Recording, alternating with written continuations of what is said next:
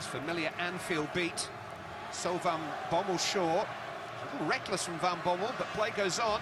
Sneijder, De Zeeuw. Van Bronckhorst. Well, he's gone from range and he's found an absolute beauty. Stunning goal by the Dutch captain, Giovanni Van Bronckhorst. Oh, there was plenty of fantasy about that.